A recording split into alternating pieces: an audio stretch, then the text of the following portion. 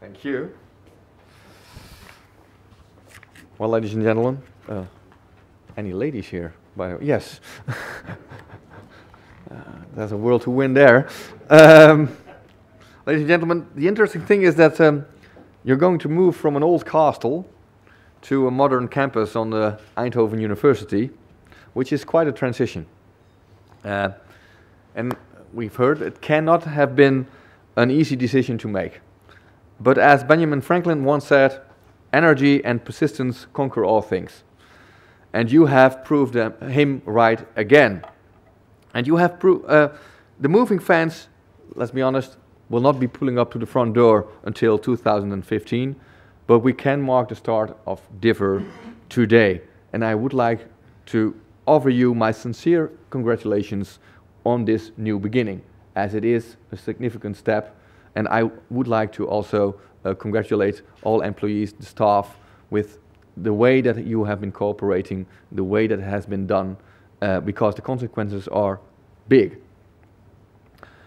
Your new research institute will also be founding a number of university focus groups, branch campuses, as you will, based on the proven model of the successful FAM Institute for Particle Physics, NICEF.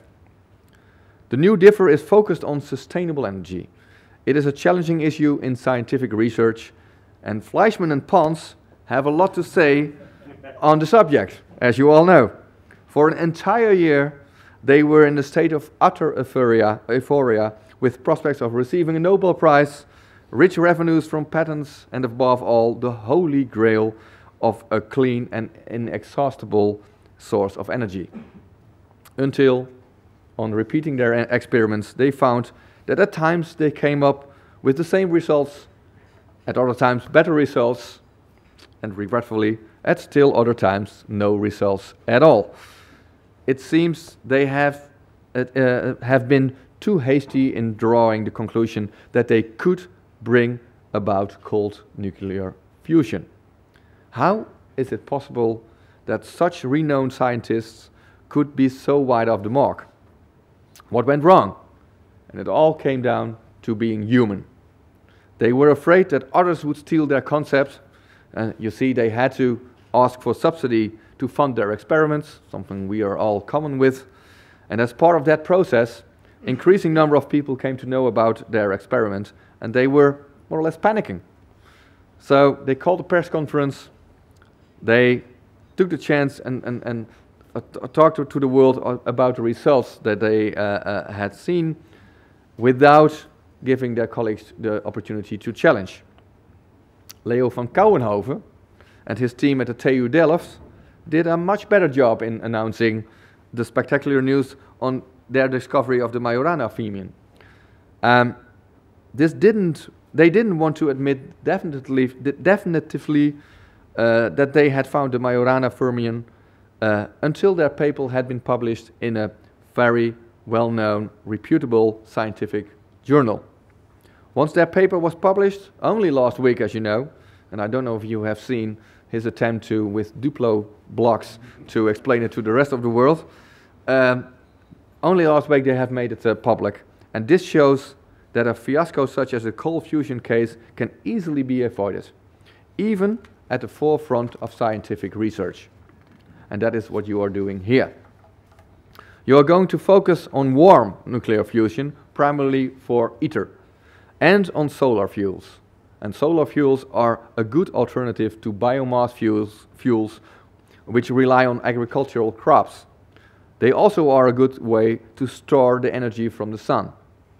Of course, we can continue to use fossil fuels for the next decades, but the carbon dioxide emissions they create only increase our climate problem. In addition, fossil fuels make us dependent on politically unstable regimes. That is why a worldwide search has been launched for sustainable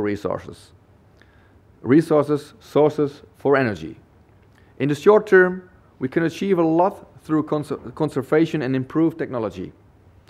Yet, for the long term, we need substantial scientific breakthroughs to come up with the real solutions. And the transition from our current energy sources to a new supply of energy presents an enormous challenge that will impact our economy and the job market for decades to come. This transition will require substantial investment on global scale for several decades as well. And these investments will easily equal several percentage points of the GDP of all countries combined. Through scientific research focused on generating, storing and distributing energy, we can lay a very solid foundation for the future of our country and actually of the world. We must, of course, also invest in young research talent. And you are doing this through the program called YES, which is Young Energy Scientists, in which young, very promising scientists are given the opportunity to work abroad for a couple of years.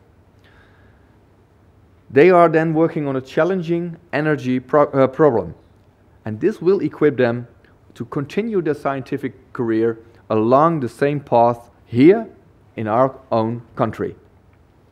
And your institute also is providing us with the linking pin between fundamental science, business, and institutes like ECN and TNO. And this puts you in the very heart of the top sector policy, and on which I would like to say a couple of words now. I am very glad that we have signed the innovation contracts together on the 2nd of April. It was a milestone that we would not have been able to achieve without the huge efforts of NWO, KNAW, and the university researchers. And I'm convinced that the top sector's policy will contribute to strengthening the ties between science and the world of business, because that's what we need. Without compromising, let me state that very clearly, without compromising fundamental research in which you create, as was said before, which you create the top sectors for 10, 20, 30 years from now. But the top sectors will provide us with a stronger knowledge ecosystem in which fundamental science, application-oriented research, and innovation-focused activity can thrive side by side. Through the top sector policy, we are working towards achieving a greater earning capacity for our economy so that we can emerge from the current economic crisis much stronger. Being connected to the European research programs and resources is also essential in this effort. At your research institute, you link fundamental science with solutions to energy problems of the 21st century. It's not a pipeline whim, it's one of the boxes in the square. One of the grand challenges from the Horizon 2020 program of the European Union, and of course a top sector on its own. That is what we are speaking of here today. By setting up operations at the Eindhoven University of Technology and by collaborating closely with this institution, you are doing exactly what I expect from fundamental research institutes. Namely, to ensure that the excellence of an institute such as DIFR trickles through, as it were, to university education. And this will enable top young researchers to move between the research institute on one side and academia on the other side more easily. That will give synergy. I've cited your institute in my strategic agenda as a good example of the cooperation between research institutes and universities. And I'm convinced that a cooperation on campus offers greater opportunities for cooperation with the world of business and for the creation of spin-offs and spin-outs. It's not something we only do with DIFR, it's something we see broader with MWO and other institutes, combining their knowledge, combining their research effort with universities. In this case, if we combine, we get a larger amount of research funds, and that will make new programs possible, and that will bring us to the next level. And this is particularly true for an institute such as DIFR, which operates in a field that is vitally important for the top economic sectors, the energy sector, the impetus behind all motion and activity.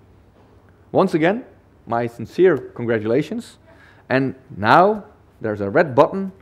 It doesn't mean that we're going to nuke the world, but we're going to open DIFR, which hopefully provides us with, on the long run, a fantastic new result on energy resources.